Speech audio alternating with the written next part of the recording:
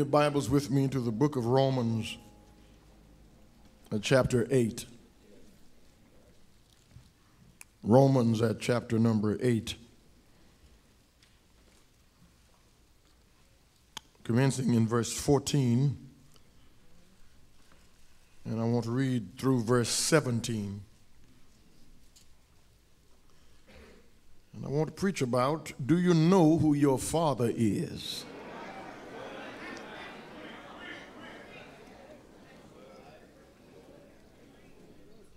I'm not talking about your mama. I just want to know, do you know who your father is? For as many as are led by the Spirit of God, they are the sons of God. For ye have not received the spirit of bondage again to fear, but ye have received the spirit of adoption, whereby we cry, Abba, Father. The Spirit itself witness with our spirit that we are the children of God. Verse 17 reads, and if children, then heirs. Heirs of God and joint heirs with Christ. If so be that we suffer with him, that we may be also glorified together. Thank you. You may have your seats. The grass withers and the flower thereof fadeth away, but the word of our God shall stand forever.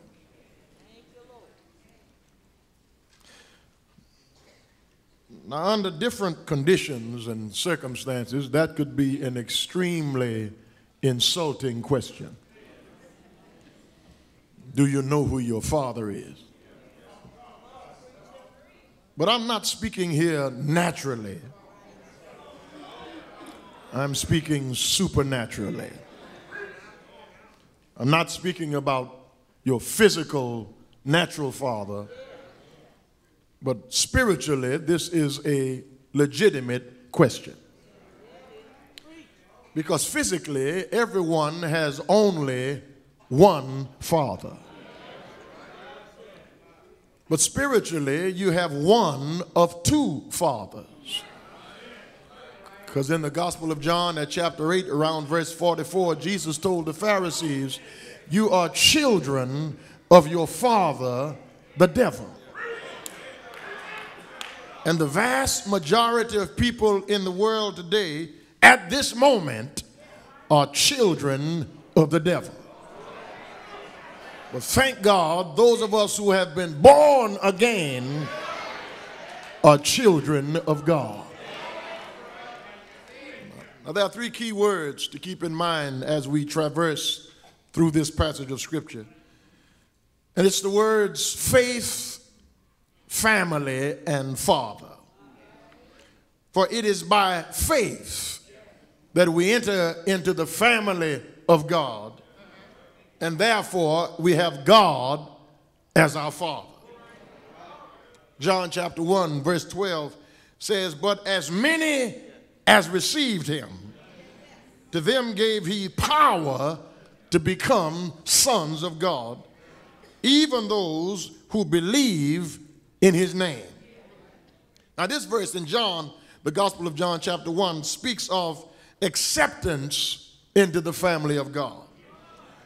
But the passage in Romans chapter 8 deals with our adoption into the family of God. There is acceptance into God's family by the new birth, and then there is position in the family of God by adoption. Though both these concepts are different, they are indivisible and uniquely related one to the other. Now, practically, every Christian knows that to get into the family of God, you must be born again.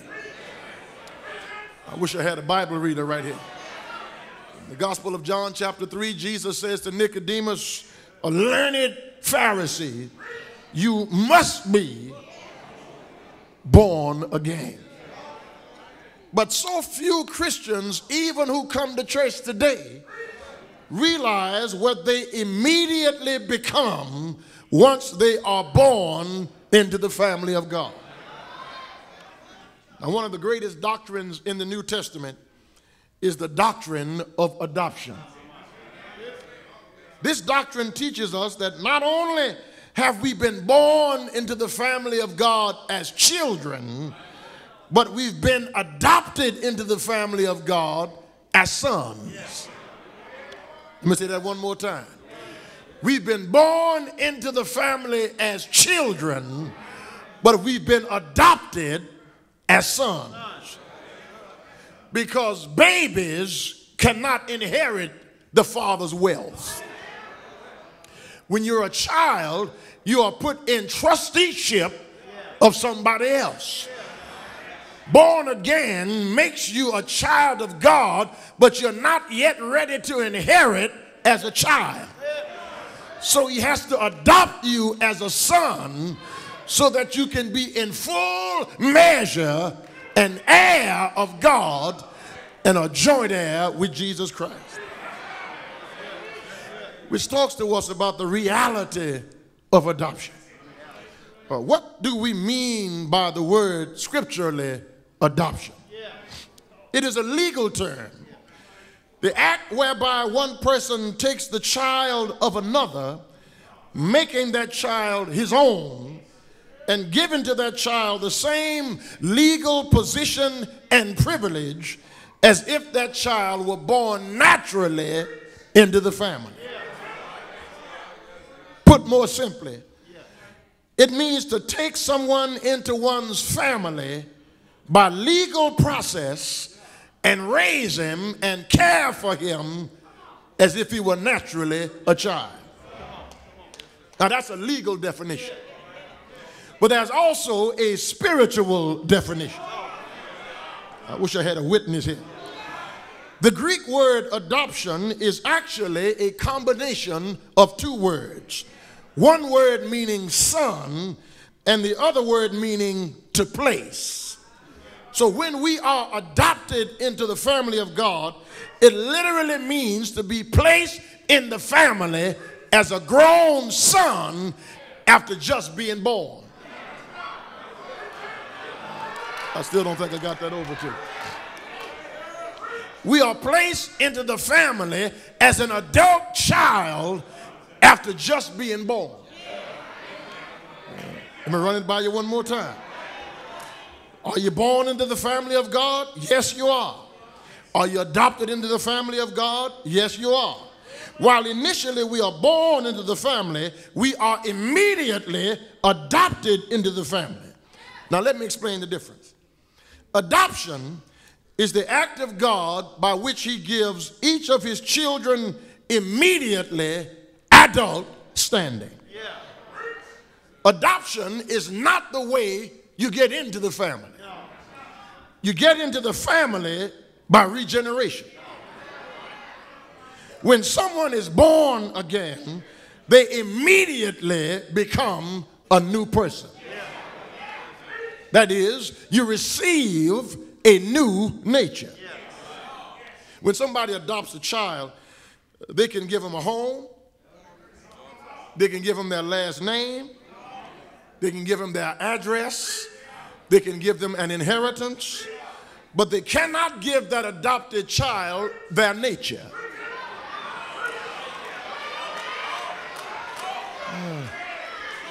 That's why sometimes I think my child is adopted. She don't act like me. She don't talk like me. Sometimes I think I pick up the wrong baby at the hospital. If she didn't just look like me, I would think that she wasn't mine, because everything I tried to put in her, and those of us who are parents know that you do the best you can to try to put everything you can in them, but they want to be around the folk that you don't want them around, and they adopt their attitude and their spirit and their mindset, and even though they are naturally yours, you sometimes can't give them your nature. But once we become a new person in Christ, not only do we take up a new position, but we take up a new nature. Because if any man be in Christ, I wish I had a Bible reader. He is a new creation. That's the reality. We are full-fledged adult children, even though we've just been born.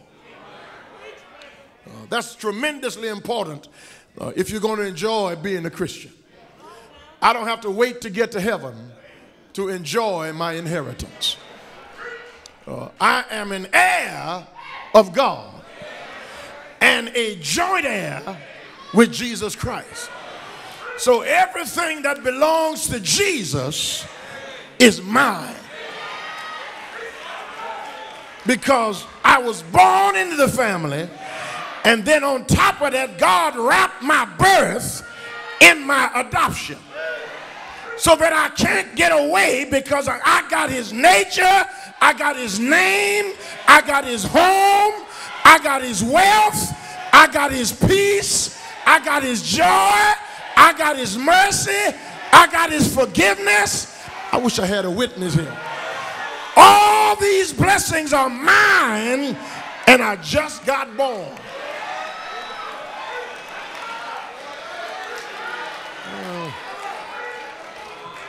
Now, let's not hold you too long. There are some rewards that come with this matter of adoption. There are some rewards. There are some benefits of being in God's family by birth and by adoption. I don't think I got that over to you yet. Birth gives us a new nature. Adoption gives us a new position. I'm in the family twice. By birth and by adoption. When I'm born into the family, I don't know anything yet. I just got born. The money is in my account, but I can't access it yet because I'm not yet mature. So then he matures me so that I can come into my inheritance even though I don't own a Bible. Even though I can't quote a scripture. Even though I can't sing a solo. Even though I can't teach a Sunday school class. If I just get in the family, everything that belongs to my elder brother, Jesus Christ, comes down to me.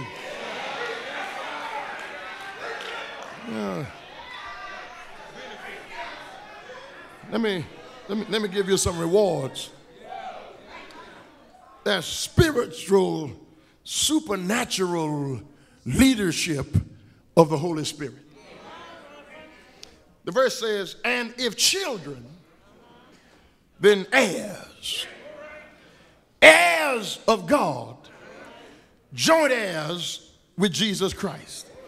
If we indeed suffer with him, that we may also be glorified together. Now there are two characteristics of a true child of God. On the one hand, he will be steered by the Holy Spirit. But on the other hand, he will be submissive to the Holy Spirit. The word led in the text means to be willingly led. It means to follow God voluntarily as a volitional surrender of my own desires. Now, one of the reasons some Christians doubt their salvation, quite frankly, the reason some Christians doubt their salvation is because they are living stubborn, rebellious lives. They are not yielding themselves to the leadership of God. And so the Spirit will not lead you if you don't give him permission. There's no way that you can feel the assurance of the presence of God in your life by rejecting the leadership of the Holy Spirit. I guarantee you, that any Christian who neglects to study the word, any Christian who neglects God in prayer, I wish I had a witness here. Any Christian who neglects having a quiet time every day, any Christian who neglects regular fellowship with God's people at church, any Christian who is careless about his obedience to the will of God, you will undoubtedly have doubts about your salvation. But I promise you, if you have daily quiet time with God, if you walk with God, if you stay in the Word, if you fellowship with your brothers and sisters, you will have doubts to dispel the doubts that will try to penetrate the armor of your assurance. The devil can't stop you when you know who you are and whose you are. I know who my daddy is.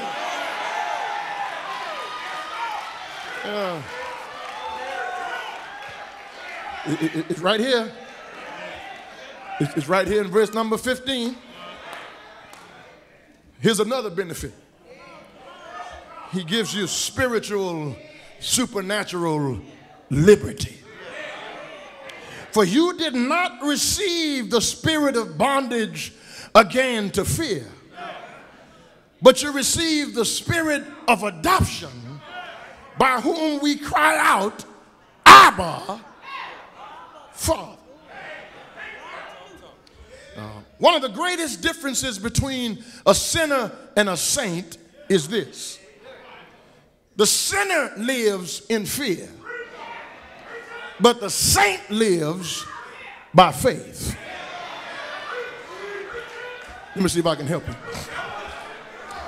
People who try to control things, that really is born out of fear, a deep-seated insecurity.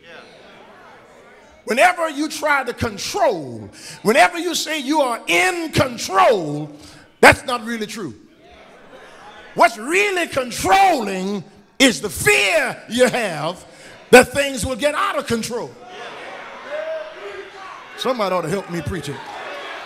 So you got to control your wife, control your children, control your Sunday school class, control your auxiliary or your organization, control everybody who's around you. And when you got that controlling spirit, I can already tell you folk don't want to be in your company.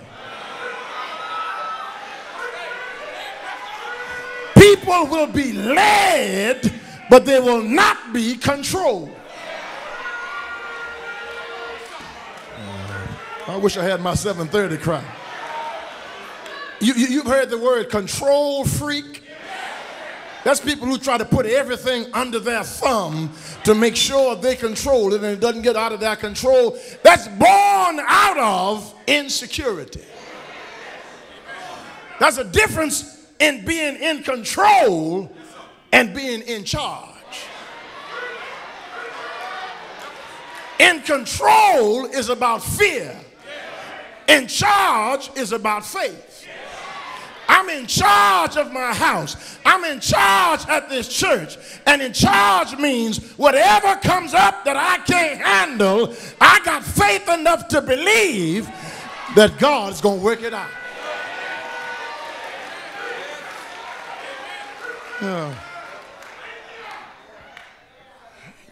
If you're in control at your house, that's because you're scared.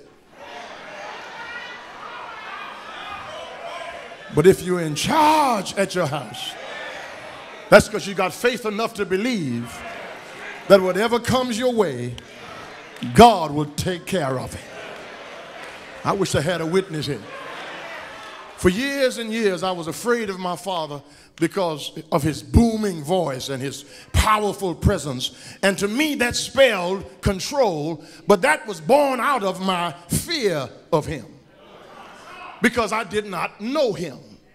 I just saw him when he came from work, and he came and took care of us. I know he was a provider. I know he's the one who took care of us, and I know he married my mother, and I know he was my father, and I know he was in control at our house. Because when he came in the room, I just trembled because I was afraid of him because I didn't know him.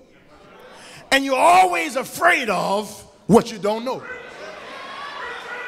But once I got to know him, we had a loving father and son relationship, and I took care of him until he died. Likewise, when I did not know God, I was afraid that every time I sinned, I was going to hell. Every time I messed up, God was going to swat me down and kill me. That's because I did not know him. But once I got to know him, it was not God controlling me. It was God's Spirit in charge of my life. And when God is in charge, it's not a spirit of fear, but of power and of a sound mind. For God has not given us the spirit of fear. And so verse 15 says, I can call God Papa. That's what that word in the Aramaic means. I can call him Papa. I can call him Daddy. Daddy, I'm hungry. And he comes to feed me. Daddy, I'm tired. And he comes to wrap his arms around me. Daddy, I'm scared. And he comes to get in the presence of my enemies. Daddy, I don't know what to do. And he comes and takes me by my hand. Daddy, I don't know what this thing is going to turn out to be. And he shows up to say, stand back, boy. I got it. I got your back.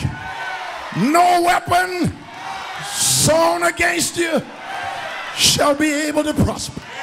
You are more than a conqueror. I wish I had a witness here. Daddy, I stretch my hands to thee.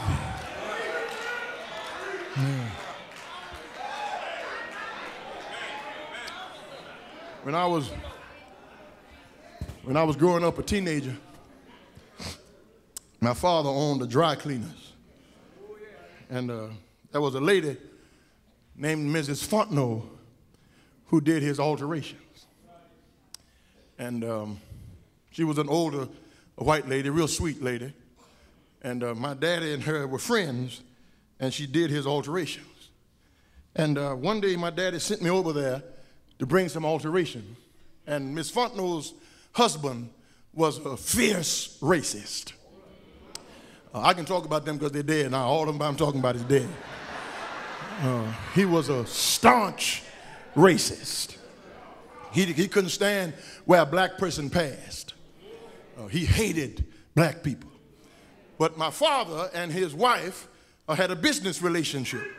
And she would do his alterations and he'd pay her. She wasn't doing it for free. He would pay her to do his alterations. So my daddy sent me there to bring some clothes. And when I would just walk in the door because Miss Fontenot's door was always open because she was expecting me because she did my daddy's alterations. So I just walked in the door and Mr. Fontenot was sitting in there with an old friend of his who was just as no good as he. And he said, boy, where you going? And I looked under the sofa. And I raised up something on this table. He said, what you doing, boy? I said, I'm looking for that boy you talking to. Because I was about 17, 18 years old then. I was smelling myself. I said, I'm not a boy. And if I was, I wouldn't be your boy. And then he cussed me out. And I went home and told my daddy. My daddy said, he did what? He said, get in this car. We drove to Miss Fontenot's house.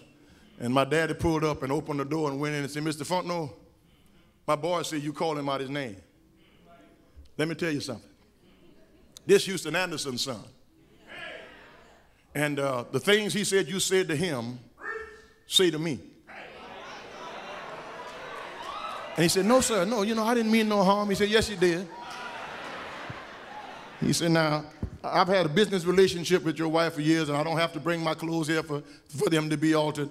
But if you get out the way with my boy one more time, it's going to be me and you, and more me than you. And I stood 10 feet tall, standing behind my daddy. Say it again. You don't know who my daddy is. Somebody ought to help me lift this up. Houston Anderson was my daddy. And I stood behind him and said, you say it one more time. My daddy don't take nothing from nobody. Now, that's my daddy, Houston Anderson. But help me to bring that up to my real daddy. When the wicked, even my enemies and my foes come upon me to eat up my flesh, my daddy says, leave my boy alone. Anybody here knows that he that dwells in the secret place, I wish I had a Bible reader, shall abide under the shadow of the Almighty. The Lord is my light and my salvation. Whom shall I fear? The Lord is the strength of my life. Of whom shall I be afraid? There's another benefit. There's another benefit that comes from this adoption. He says, do you realize how much God truly loves you? That he wants to have the kind of relationship with you that you can call him daddy. I was in the 3rd grade before I knew my daddy's real name. Because all I called him was daddy. You're going to help me preach this, won't you? And when you don't have a strong relationship with God, you come to him with a lot of these and thous and whereuntos and therefores. That's proper speech, Elizabethan speech for somebody you don't know. But when you have a close relationship with God, you can talk to him like you talk to your daddy. Listen, now, daddy, listen. I don't like this person that I'm about to shake hands with. I need you to give me courage to just shake hands and go on about my business. Daddy, I'm having a bad day. I'm about to cuss somebody out. I'm about to lose my mind up in here.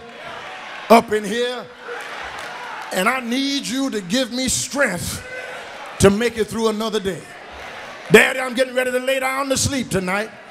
All night I want you to put angels around my house to keep me safe from all hurt and harm. And you can pull the covers up to your neck and go to sleep because your daddy is outside, because he that keepeth thee shall not slumber. He that keepeth Israel shall neither slumber nor sleep. The Lord is your keeper. I wish I had my 7:30 game. The Lord is your shade on your right hand. The sun will not smite you by day, nor the moon by night. The Lord shall preserve you from all evil. He'll preserve you going out and your coming in. From this time forth, I wish I had a witness here. He'll go to sleep with you at night. He'll wake you up in the morning. He'll give you peace and joy all day long because he's your papa.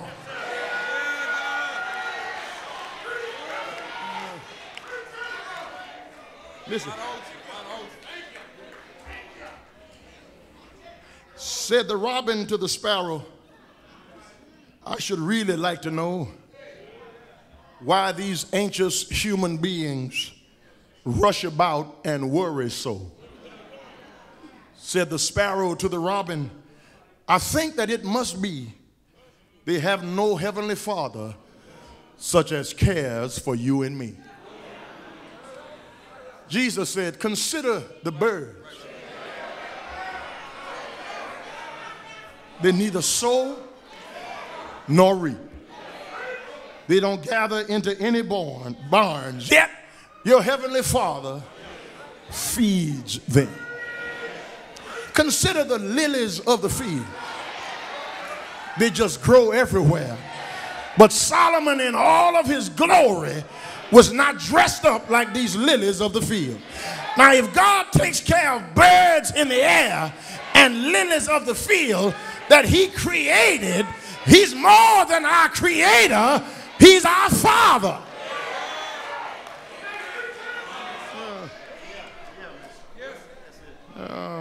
Listen, we have a sweet legacy. If children, then heirs. Heirs of God and joint heirs with Christ. A baby cannot inherit anything. If two parents die and all they have is a baby, they leave their estate to that baby, but the baby has to be under the guardianship of a trustee until he can legally inherit the wealth. But the moment you and I are saved, we immediately inherit everything God has to offer. And God offers us everything that he has. We have that wealth available to us right now.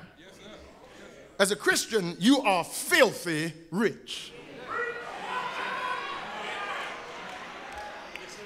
See how quiet you got right there? I'm not talking about that name it and claim it stuff where the righteous will inherit the riches of the unrighteous. I'm not talking about that. I'm talking about the moment you receive Jesus Christ as Savior, you have the riches of his grace, the riches of his wisdom, and the riches of his mercy.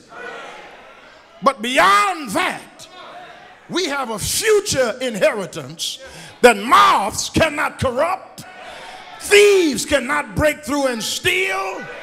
I wish I had a witness here. Because the devil comes but to steal and to kill and to destroy. But Jesus said, I am come that you might have life and have it more abundantly.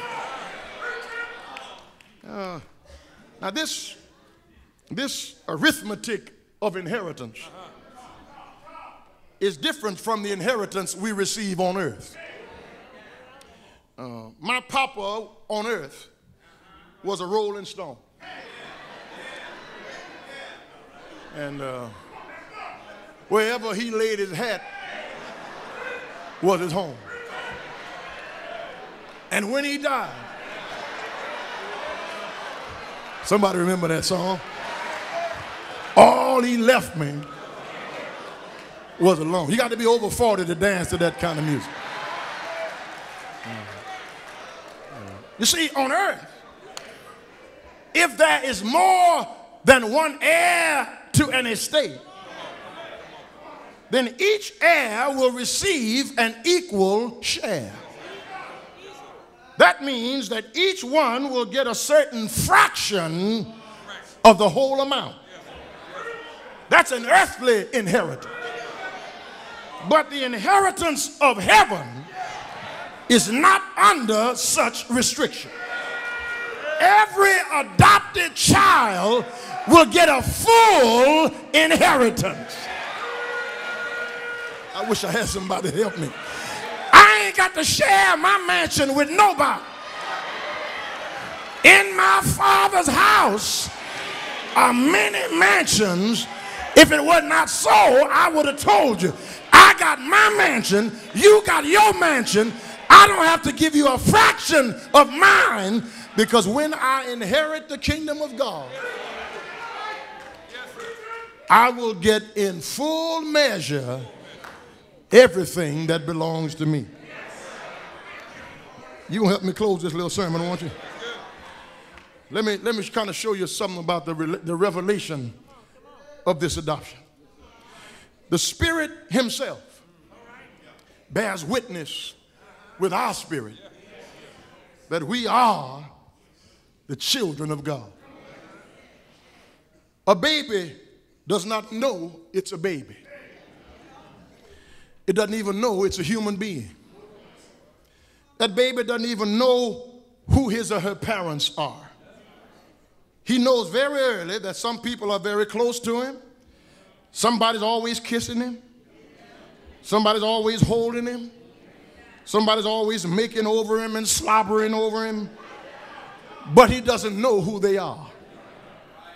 He doesn't know how to call them mama or daddy. But when we are saved, God sends his Holy Spirit into our hearts to show us immediately that we are his children. The Spirit's witness is mentioned 3 times in the New Testament. In Hebrews chapter 10 at verse 15, we are told he witnesses to us. That gives us the fact of our salvation. But the faith of our salvation is in 1 John 5 and 10. And the feeling of our salvation is in Romans chapter 8 at these verses I've just read. A true child of God hates sin. He longs for the return of Jesus Christ. He loves other Christians. He desires God's word. He will want to be more like Jesus, and he's always trying to bring other people to the faith that he or she has found for themselves. When you know God and you're close to God, you want other people to get in the family.